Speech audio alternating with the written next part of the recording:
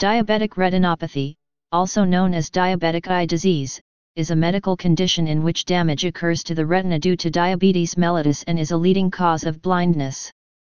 It affects up to 80% of people who have had diabetes for 20 years or more. At least 90% of new cases could be reduced if there were proper treatment and monitoring of the eyes. The longer a person has diabetes, the higher his or her chances of developing diabetic retinopathy. Each year in the United States, diabetic retinopathy accounts for 12% of all new cases of blindness. It is also the leading cause of blindness for people aged 20 to 64 years. Signs and symptoms. Diabetic retinopathy often has no early warning signs. Even macular edema, which can cause rapid vision loss, may not have any warning signs for some time. In general, however, a person with macular edema is likely to have blurred vision, making it hard to do things like read or drive. In some cases, the vision will get better or worse during the day. In the first stage, which is called non-proliferative diabetic retinopathy, NPDR, there are no symptoms, the signs are not visible to the eye and patients will have 20/20 vision. The only way to detect NPDR is by fundus photography, in which microaneurysms, microscopic blood-filled bulges in the artery walls, can be seen. If there is reduced vision, fluorescein angiography can be done to see the back of the eye. Narrowing or blocked retinal blood vessels can be seen clearly, and this is called retinal ischemia, lack of blood flow. Macular edema, in which blood vessels leak their contents into the macular region, can occur at any stage of NPDR. The symptoms of macular edema are blurred vision and darkened or distorted images that are not the same in both eyes. 10% of diabetic patients will have vision loss related to macular edema. Optical coherence tomography can show the areas of retinal thickening, due to fluid accumulation, of macular edema. In the second stage, abnormal new blood vessels, neovascularization, form at the back of the eye as part of proliferative diabetic retinopathy, PDR. These can burst and bleed, vitreous hemorrhage, and blur the vision, because these new blood vessels are fragile. The first time this bleeding occurs, it may not be very severe. In most cases, it will leave just a few specks of blood, or spots floating in a person's visual field, though the spots often go away after a few hours. These spots are often followed within a few days or weeks by a much greater leakage of blood, which blurs the vision. In extreme cases, a person may only be able to tell light from dark in that eye. It may take the blood anywhere from a few days to months or even years to clear from the inside of the eye, and in some cases the blood will not clear. These types of large hemorrhages tend to happen more than once, often during sleep. On funduscopic exam, a doctor will see cotton wool spots, flame hemorrhages. Similar lesions are also caused by the alpha toxin of Clostridium novii, and dot blot hemorrhages. Risk factors. All people with diabetes mellitus are at risk, those with type I diabetes and those with type 2 diabetes. The longer a person has diabetes, the higher their risk of developing some ocular problem. Between 40 and 45% of Americans diagnosed with diabetes have some stage of diabetic retinopathy.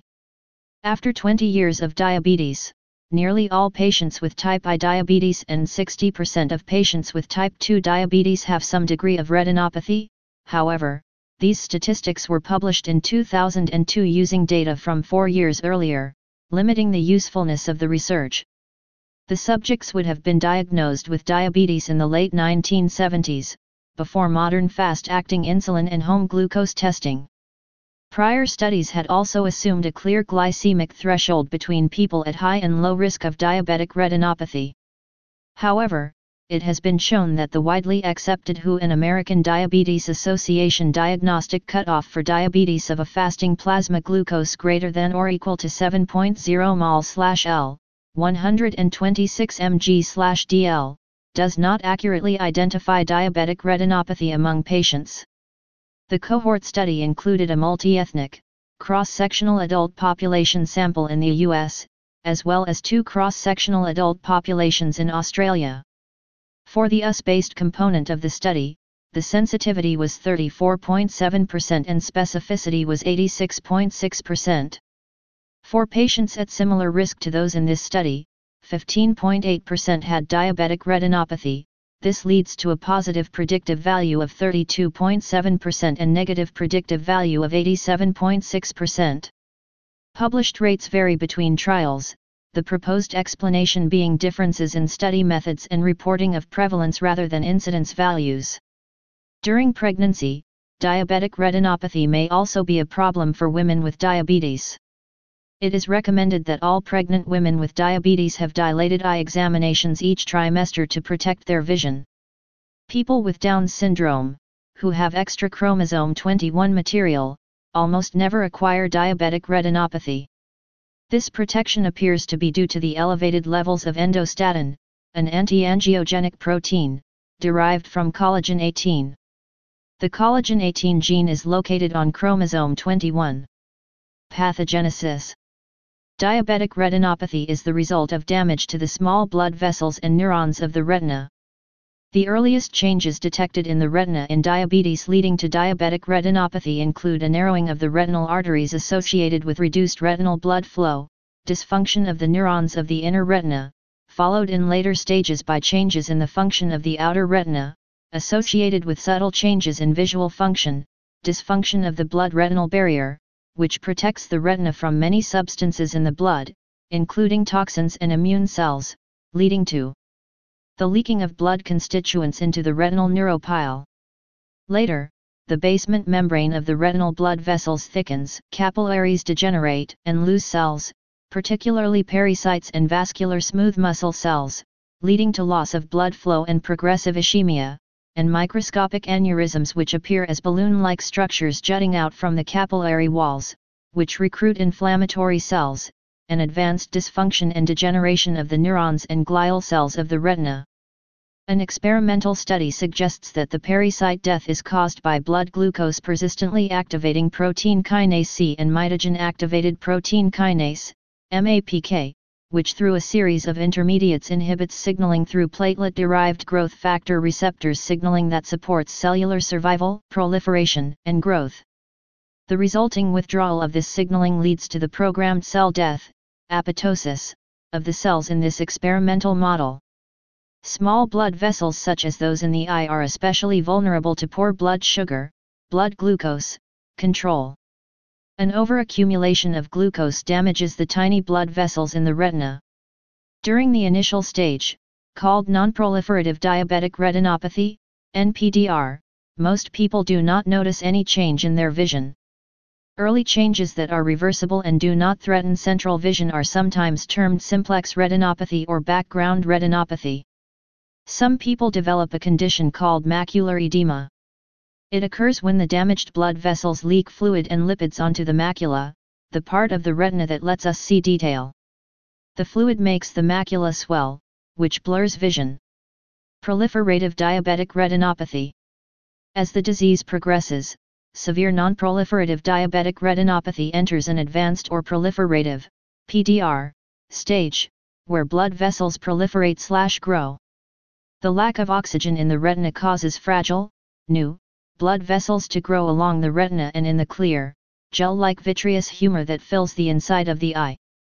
Without timely treatment, these new blood vessels can bleed, cloud vision, and destroy the retina. Fibrovascular proliferation can also cause tractional retinal detachment. The new blood vessels can also grow into the angle of the anterior chamber of the eye and cause neovascular glaucoma. Nonproliferative diabetic retinopathy shows up as cotton wool spots, or microvascular abnormalities or as superficial retinal hemorrhages. Even so, the advanced proliferative diabetic retinopathy, PDR, can remain asymptomatic for a very long time, and so should be monitored closely with regular checkups. Diagnosis. Diabetic retinopathy is detected during an eye examination that includes visual acuity test. This test uses an eye chart to measure how well a person sees at various distances, i.e., visual acuity. Pupil dilation. The eye care professional places drops into the eye to dilate the pupil. This allows him or her to see more of the retina and look for signs of diabetic retinopathy. After the examination, close-up vision may remain blurred for several hours. Ophthalmoscopy or fundus photography. Ophthalmoscopy is an examination of the retina in which the eye care professional, 1. Looks through a slit lamp biomicroscope with a special magnifying lens that provides a narrow view of the retina, or, 2. Wearing a headset, indirect ophthalmoscope, with a bright light, looks through a special magnifying glass and gains a wide view of the retina. Handheld ophthalmoscopy is insufficient to rule out significant and treatable diabetic retinopathy. Fundus photography generally captures considerably larger areas of the fundus, and has the advantage of photo documentation for future reference, as well as availing the image to be examined by a specialist at another location and/or time. Fundus fluorescein angiography, FFA. This is an imaging technique which relies on the circulation of fluorescein dye to show staining, leakage, or non-perfusion of the retinal and choroidal vasculature. Optical coherence tomography, OCT. This is an optical imaging modality based upon interference, and analogous to ultrasound. It produces cross-sectional images of the retina, B scans, which can be used to measure the thickness of the retina and to resolve its major layers, allowing the observation of swelling. The eye care professional will look at the retina for early signs of the disease, such as leaking blood vessels, retinal swelling, such as macular edema, pale, fatty deposits on the retina, exudates, signs of leaking blood vessels, damaged nerve tissue, neuropathy, and any changes in the blood vessels. If macular edema is suspected, FFA and sometimes OCT may be performed. Diabetic retinopathy also affects microcirculation throughout the body. A recent study showed assessment of conjunctival microvascular hemodynamics such as vessel diameter, red blood cell velocity and wall shear stress can be useful for diagnosis and screening of diabetic retinopathy. Furthermore, the pattern of conjunctival microvessels was shown to be useful for rapid monitoring and diagnosis of different stages of diabetic retinopathy. According to a DRSS user manual, poor quality images, which may apply to other methods, may be caused by cataract, poor dilation, ptosis, external ocular condition, or learning difficulties. There may be artifacts caused by dust, dirt, condensation, or smudge. Screening. In the UK, screening for diabetic retinopathy is part of the standard of care for people with diabetes. After one normal screening in people with diabetes, further screening is recommended every 2 years. Teleophthalmology has been employed in these programs. Management. There are 3 major treatments for diabetic retinopathy, which are very effective in reducing vision loss from this disease. In fact, even people with advanced retinopathy have a 95% chance of keeping their vision when they get treatment before the retina is severely damaged. These 3 treatments are laser surgery, injection of corticosteroids or anti-VEGF agents into the eye, and vitrectomy. Although these treatments are very successful in slowing or stopping further vision loss, they do not cure diabetic retinopathy. Caution should be exercised in treatment with laser surgery since it causes a loss of retinal tissue. It is often more prudent to inject triamcinolone or anti-VEGF drugs. In some patients it results in a marked increase of vision, especially if there is an edema of the macula. Avoiding tobacco use and correction of associated hypertension are important therapeutic measures in the management of diabetic retinopathy. The best way of preventing the onset and delaying the progression of diabetic retinopathy is to monitor it vigilantly and achieve optimal glycemic control. Since 2008 there have been other therapies, e.g. kinase inhibitors and anti-VEGF, drugs available. Laser photocoagulation. Laser photocoagulation can be used in 2 scenarios for the treatment of diabetic retinopathy. It can be used to treat macular edema by creating a modified grid at the posterior pole, and it can be used for panretinal coagulation for controlling neovascularization. It is widely used for early stages of proliferative retinopathy. Modified grid. A C-shaped area around the macula is treated with low-intensity small burns. This helps in clearing the macular edema. Panretinal. Panretinal photocoagulation, or PRP, also called scatter laser treatment, is used to treat proliferative diabetic retinopathy, PDR.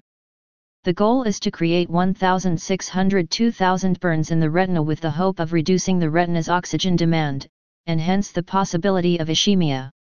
It is done in multiple sittings. In treating advanced diabetic retinopathy, the burns are used to destroy the abnormal blood vessels that form in the retina. This has been shown to reduce the risk of severe vision loss for eyes at risk by 50%. Before using the laser, the ophthalmologist dilates the pupil and applies anesthetic drops to numb the eye. In some cases, the doctor also may numb the area behind the eye to reduce discomfort. The patient sits facing the laser machine while the doctor holds a special lens on the eye. The physician can use a single spot laser or a pattern scan laser for two-dimensional patterns such as squares, rings and arcs. During the procedure, the patient will see flashes of light. These flashes often create an uncomfortable stinging sensation for the patient. After the laser treatment, patients should be advised not to drive for a few hours while the pupils are still dilated. Vision will most likely remain blurry for the rest of the day. Though there should not be much pain in the eye itself, an ice cream headache-like pain may last for hours afterwards. Patients will lose some of their peripheral vision after this surgery, although it may be barely noticeable by the patient. The procedure does, however, save the center of the patient's sight. Laser surgery may also slightly reduce color and night vision. A person with proliferative retinopathy will always be at risk for new bleeding, as well as glaucoma, a complication from the new blood vessels. This means that multiple treatments may be required to protect vision. Medications. Intravitreal triamcinolone acetonide. Triamcinolone is a long-acting steroid preparation. When injected in the vitreous cavity, it decreases the macular edema, thickening of the retina at the macula, caused due to diabetic maculopathy, and results in an increase in visual acuity. The effect of triamcinolone is transient, lasting up to 3 months, which necessitates repeated injections for maintaining the beneficial effect. Best results of intravitreal triamcinolone have been found in eyes that have already undergone cataract surgery. Complications of intravitreal injection of triamcinolone include cataract, steroid-induced glaucoma, and endophthalmitis. A systematic review found evidence that eyes treated with the intravitreal injection of triamcinolone had better visual acuity outcomes compared to eyes treated with macular laser grid photocoagulation, or sham injections. Intravitreal anti-VEGF. There are good results from multiple doses of intravitreal injections of anti-VEGF drugs such as bevacizumab. A 2017 systematic review update found moderate evidence that aflibercept may have advantages in improving visual outcomes over bevacizumab and ranibizumab, after 1 year. Present recommended treatment for diabetic macular edema is modified grid laser photocoagulation combined with multiple injections of anti-VEGF drugs. Surgery. Instead of laser surgery, some people require a vitrectomy to restore vision. A vitrectomy is performed when there is a lot of blood in the vitreous. It involves removing the cloudy vitreous and replacing it with a saline solution. Studies show that people who have a vitrectomy soon after a large hemorrhage are more likely to protect their vision than someone who waits to have the operation. Early vitrectomy is especially effective in people with insulin-dependent diabetes, who may be at greater risk of blindness from a hemorrhage into the eye. Vitrectomy is often done under local anesthesia. The doctor makes a tiny incision in the sclera, or white of the eye. Next, a small instrument is placed into the eye to remove the vitreous and insert the saline solution into the eye. Patients may be able to return home soon after the vitrectomy, or may be asked to stay in the hospital overnight.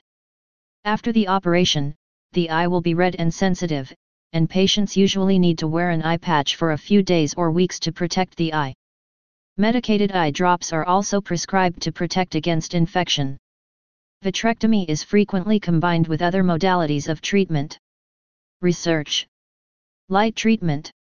A medical device comprising a mask that delivers green light through the eyelids while a person sleeps was under development in 2016. The light from the mask stops rod cells in the retina from dark adapting, which is thought to reduce their oxygen requirement, which in turn diminishes new blood vessel formation and thus prevents diabetic retinopathy. As of 2016, a large clinical trial was underway. C-peptide. C-peptide had shown promising results in treatment of diabetic complications incidental to vascular degeneration. Creative Peptides, Eli Lilly, and Cebix all had drug development programs for a C-peptide product. Cebix had the only ongoing program until it completed a phase IIB trial in December 2014 that showed no difference between C-peptide and placebo, and it terminated its program and went out of business. Stem cell therapy. Clinical trials are underway or are being populated in preparation for study at medical centers in Brazil, Iran, and the United States. Current trials involve using the patient's own stem cells derived from bone marrow and injected into the degenerated areas in an effort to regenerate the vascular system. Blood pressure control.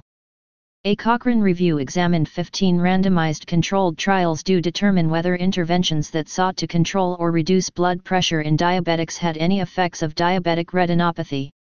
While the results showed that interventions to control or reduce blood pressure prevented diabetic retinopathy for up to 4-5 years in diabetics, there was no evidence of any effect of these interventions on progression of diabetic retinopathy, preservation of visual acuity, adverse events, quality of life, and costs. Fundoscopic image analyses. Diabetic retinopathy is diagnosed entirely by recognizing abnormalities on retinal images taken by fundoscopy. Color fundus photography is mainly used for staging the disease. Fluorescein angiography is used to assess the extent of retinopathy that aids in treatment plan development. Optical coherence tomography, OCT, is used to determine the severity of edema and treatment response. Because fundoscopic images are the main sources for diagnosis of diabetic retinopathy, manually analyzing those images can be time-consuming and unreliable, as the ability of detecting abnormalities varies by years of experience. Therefore, scientists have explored developing computer-aided diagnosis approaches to automate the process, which involves extracting information about the blood vessels and any abnormal patterns from the rest of the fundoscopic image and analyzing them. Please subscribe and thanks for watching.